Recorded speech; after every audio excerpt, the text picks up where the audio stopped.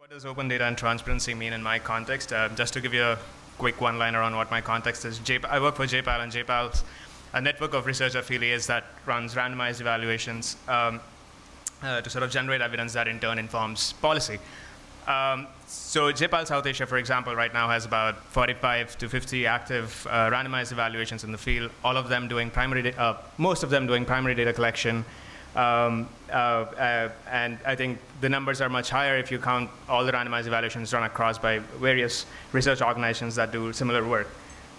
So what does transparency mean, and why is it important in our context?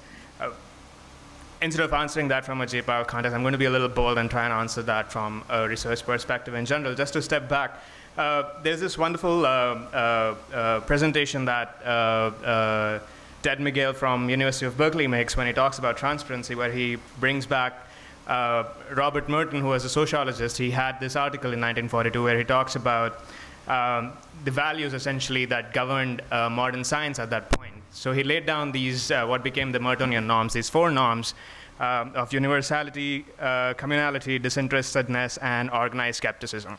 Now of this, I think particularly of interest to us is communality and organized skepticism in science, which was governing quite thoroughly apparently at that time.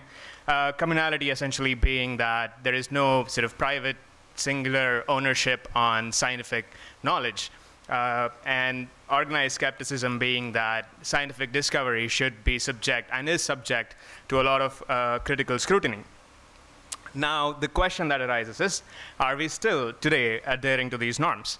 And the answer to this question is not always very encouraging, right? For example, in I think it was 2016, Nature published results from this survey that it ran, where they spoke to about, I think, around 1,600 scientists, and asked them about a potential reproducibility crisis in science, and the numbers were a little alarming. About 70% of the scientists surveyed in that survey said that they are not able to reproduce research from one other or any other specific scientist, and more than 50% of them said that they couldn't sort of reproduce their own results at times.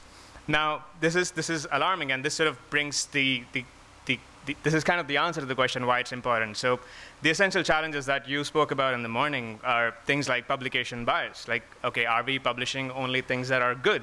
Are we not talking about things that were unclear or did not see the results we expected? Things like data drudging or data mining or p-hacking. And I'm not going to talk about p-hacking in detail, but if anyone's really interested, and if you know John Oliver, he had this wonderful talk on his the last week tonight in 2016 on p-hacking. You should definitely watch that. P-hacking, and then ex-post replicability and reproducibility. Like, are we able to reproduce the results that have been published? So these are essentially the problems that bog down research in general, and are the problems that JPAL is also trying to address in the work that it does. And then working on practices like 3i is doing too, on pre-registrations, data publications, and given that we work so much in on collecting primary data, a lot of the practices around ethics and norms of collecting data in the field, and how do we sort of work throughout the life cycle of a research project to make this data work with the objective of making this data public for future applications. So I think that's essentially the context, and that's where it's important.